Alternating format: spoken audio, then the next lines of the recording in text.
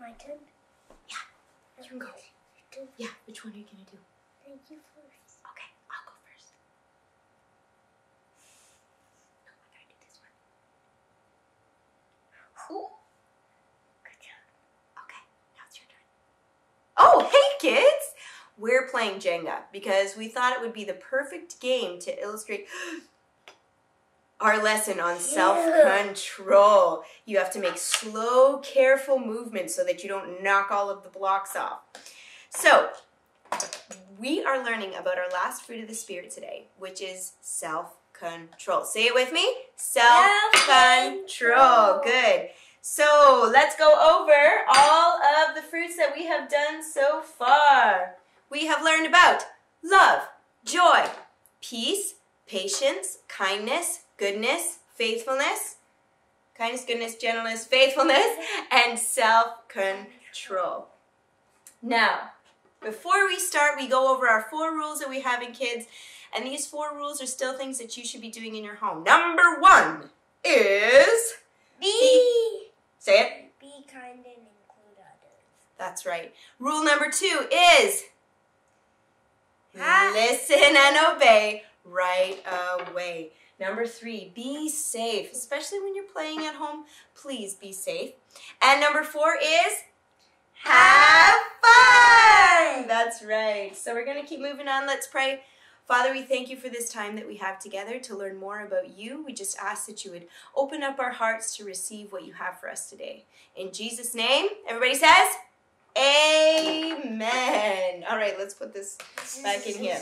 All right, so we are moving on. We have our memory verse here, but the fruit of the Spirit is love, joy, peace, patience, kindness, goodness, faithfulness, gentleness, and self-control. And that's from the book of Galatians, chapter 5, verse 22 to 23. But what does the Bible actually say about self-control? We're going to get our mouths ready. Ready? Give them some exercises together with me. Okay. We are going to say a word in Greek. You can do it. Are you ready? Okay. This is the word. The Greek word for self-control is enkrateia. Ready? Let's say it together. Enkrateia, which actually means possessing power and self-controlled. And some people who study the Bible also say that it means to hold your passions and your desires in your hand. And as we get older, we start to look at how we feel and act. And we can start to allow the Holy Spirit to show us the right way to live. It's like when you feel a certain way, like you're feeling yourself starting to feel a certain way, you can kind of like put it in your hands and look at it and study it and go, is this how I should be acting right now?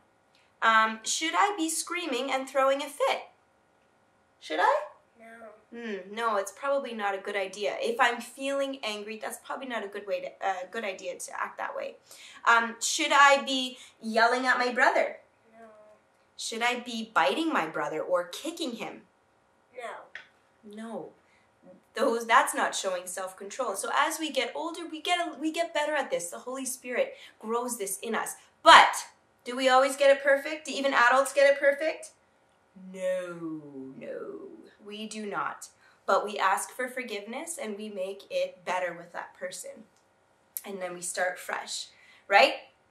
So let's take a look of can you think of some ways that you can show self-control? Being patient.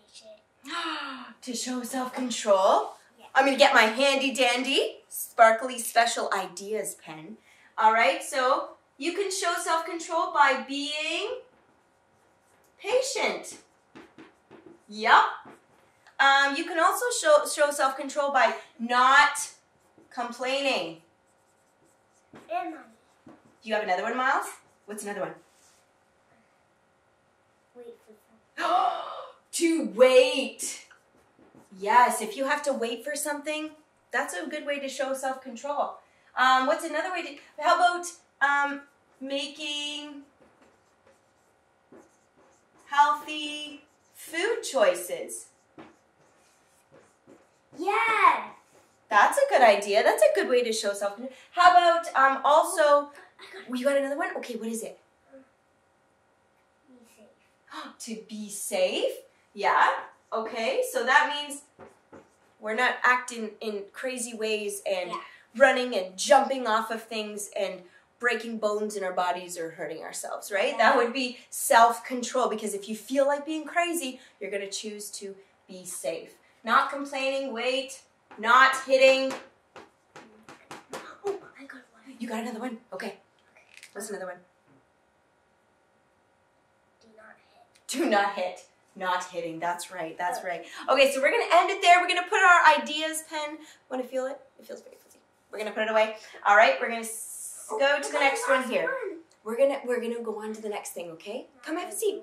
So let's take a look. I'm gonna read you a verse from Proverbs about what it says when you let anger take control. It says here in the Bible, right here, if you live without restraint or without control and are unable to control your temper, you're as helpless as a city with broken down defenses open to attack. Do you see that wall? There's a massive hole in it. That wall is protecting things that are valuable, things that are important. And if you let your temper or your actions go out of control and you don't rein it in, you're going to be opening yourself up to you're going to go in. Some not good things, and right? You're going to go in. Be opening up to attack. So God wants us to be protected. And when we have the Holy Spirit living in our hearts, He helps us to grow in self-control. Now, as I was getting ready for this lesson, guess what I was learning about? Did you know that there is a lion tamer in South Africa who's a teenager? Look at this guy.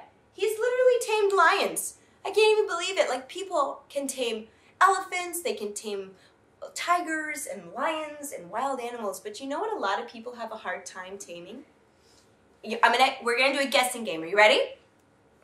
I want you to guess. It's a part of your body. It's an itty little small part of your body that helps you with chewing food and all of that. And it's in your mouth. What is it? What's your guess? Your tongue. Your tongue. That's right. Take a look. Your tongue. Everybody go. Now, everyone gets angry sometimes. And when we don't have much self-control, sometimes we can let words come out of our mouth and words that we blurt out that we can actually regret, or words that can actually really hurt somebody. So James chapter 3 says this: we must not sin when we feel angry. So that means we need to think before we act. So today, we're going to do a fun experiment to show you what it looks like when you let your temper, so if your feelings get out of control. And I believe that the Holy Spirit is going to work on this in all of our lives. So let's take a look. We're going to get ready for an experiment. When you do an experiment, you have to have special glasses on. And if you want to do this experiment at home, you can. You just need a tray. You need white vinegar. You need baking soda, soap, and food coloring just for fun. And we're going to pretend that this glass here is us, okay? So this is us. The water inside is us and our feelings. Let's put some food coloring in, Miles. Really quick, which color are we going to do? Blue? No, red. Okay. Want to mix them? Yeah. Do you know what blue and red make? Purple. You know what they make purple. Okay, I'm going to add my drop of blue just for fun. You don't have to use food coloring if you don't have any at home, but it's always more fun. All right, so we've added that in. We're going to stir it up. Ooh. Put your goggles on. Got to get your goggles on your face. Okay, because this is going to be an explosive experiment. All right, so this is us with our feelings here. They're calm and they're happy. Yep, you can add it. You can add another one if you want to. And next step, we are... You want to put the red lid on? Okay, so... Let me just see. Next step, sprinkle in the baking soda. It says 2 tablespoons. Wow, there's a chocolate chip in here. Oh my goodness. Okay, so we're gonna add in, 1. I'm just guessing. Okay, 1, 2. We've got 2, and this water, the water inside here is just warm water. You can use hot, but if you're doing it with children, I recommend just sticking with warm. All right, we've added in our baking soda. Thank you. And we've got our coloring, we've got our baking soda. We're gonna add about 3 or 4 drops, blip, blip, blip, blip, blip. I don't know, probably blip, blip, blip, blip, blip, maybe a little bit more of that. Okay, you wanna do one more green? You can do a little bit of green. And then yellow. Sure. Put that in. And this is what we're gonna get ready for the fun part. Are you ready? Okay. Okay, quickly put it in. Let's go to the next one. We're gonna add some yellow. This is always a fun experiment. Baking soda and vinegar. Oh, here, let me help you out. There we go. Da da da da. Blub blub blub. Got some yellow in there. Got lots of colors. We decided to do the entire rainbow here. All the colors. Good job, buddy. Are you ready? Can I put it in? Okay. Now comes the fun part. All right, ready? Woo!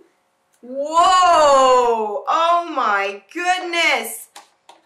Look what happened! Mommy. What happened when we let our feelings get out of control? Oh my goodness, it's even like slimy a little bit. If you feel it, it's kind of slimy. It actually made a pretty big mess, didn't it, Miles? And you know what happens? When we let our feelings get out of control and we don't tame them like we're taming a wild animal, then it gets pretty messy. And sometimes we have to have other people come and help clean up that mess. You can't really see it because it's all in the tray. But do you want to know what the good news is? Is that God actually loves cleaning up messes. And that's why I love him so much, is because he loves coming into our lives when he sees a big mess or we made a mistake and it was a really big mess, and he loves coming to help clean it up.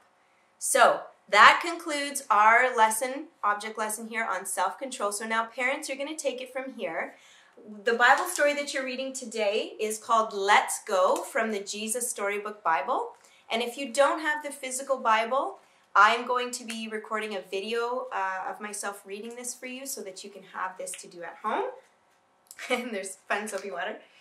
And that's all for now. So let's pray. Miles, we're just going to pray. God, we thank you for your Holy Spirit, that you're helping to teach us that you're the best person to come clean up messes, and that we can come to you even if we've made a mistake. We love you, Jesus. Help us to grow in self-control this week. In your name we pray. Amen. Awesome. So we're going to say bye. We're going to sign off now. We'll see you later. We love you all.